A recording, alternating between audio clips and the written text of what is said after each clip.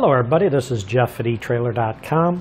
Today we're going to take a look at this Seaflo 15 amp float switch for 12 volt, 24 volt, and 32 volt DC bilge pumps.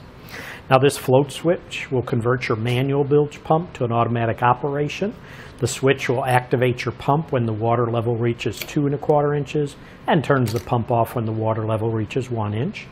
And this switch can be used with any make or model bilge pump drawing up to 15 amps. It is a weighted design. If you can hear the weighted ball in there that goes back and forth. This will help prevent the switch from getting stuck. And it is a more reliable operation than the traditional snap switches that are used. This is ultrasonic welded body, is watertight, so that makes this fully submersible, and it is mercury free. As we mentioned, it's designed to work with 12 volt, 24 volt, and 32 volt DC pumps.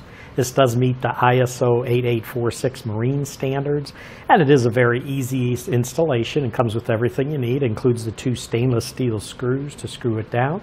Now when mounting this switch, you do want to make sure the switch does not surpass 30 degrees sideways, which when you mount it, you don't want it to go more than 30 degrees sideways. And you don't want it to be more than 5 degrees front or back.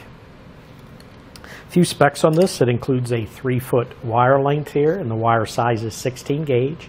And the maximum power draw on this is 15 amps at 12 volt DC, 7.5 amps at 24 volt DC, and 6 amps at 32 volts DC.